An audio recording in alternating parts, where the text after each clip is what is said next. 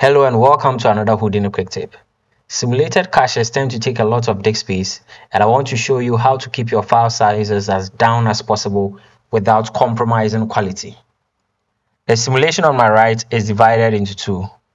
This is the regular file cache and this is the magical file cache.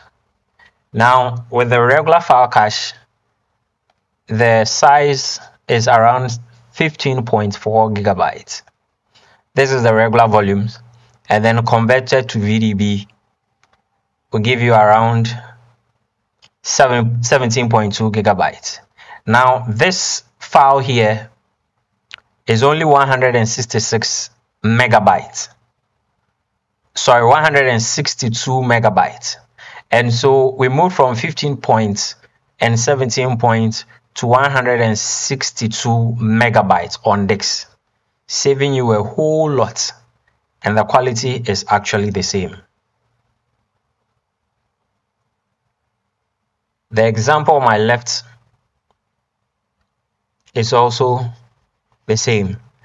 The top simulation is around 2.14 gig on disk, and then the reduced file size is just 35.5 megabytes on disk, and the quality is also the same.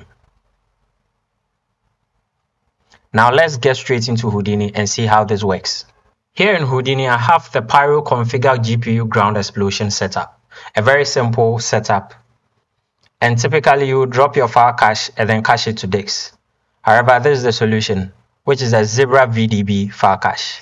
As simple as that. It is the same, it has the same options as the regular file cache. It only has some extra compression settings down here, but mine setup is just the default setting. And you just click on render to disk and voila, that's it. ZibraVDB for Houdini actually comes with 3 nodes. The ZibraVDB compress, ZibraVDB decompress, and ZibraVDB file cache you've already seen. So this is the compress and decompress. Interestingly, these 2 nodes are embedded in this one. But I think the likely use case of these 2 is during the installation process, where you would need to download the library. It comes with the lab tools, and so you realize that the naming has labs attached to it, but you would need to go to their website and buy a license to be able to use it. This is their website, and I'll share the link in the description below.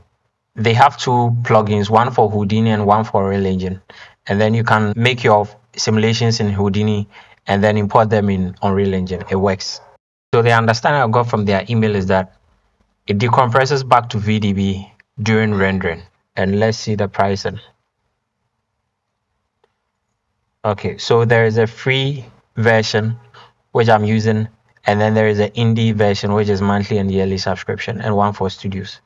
And if you click on this free download, you have the opportunity to fill a form, and then the follow-ups will be sent to you. The installation process is actually simple, and then you can test it out. So guys, that's it for today.